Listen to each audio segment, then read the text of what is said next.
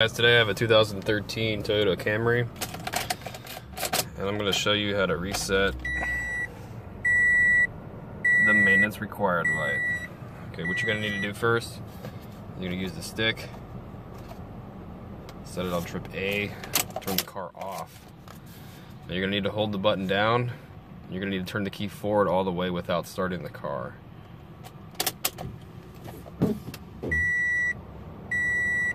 Maintenance required light will flash. Turn it off. Turn it back on.